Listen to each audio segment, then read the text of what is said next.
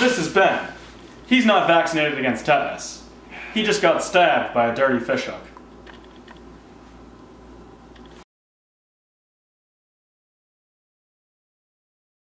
Tetanus is also known as lockjaw because it begins with muscle contractions in the head and neck.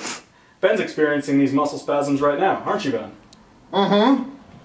Another common symptom of tetanus is seizures and systemic body-wide muscle spasms. Ben's also experiencing those. Ben died from tetanus. He didn't seek medical treatment and he wasn't vaccinated. Even with modern medicine, tetanus has an 11% fatality rate. Before vaccinations, there were 400 to 600 cases per year. After vaccinations became routine, there were only 29 cases per year. Almost all tetanus occurs in unvaccinated individuals in modern America. The only surefire way to prevent tetanus is to get vaccinated.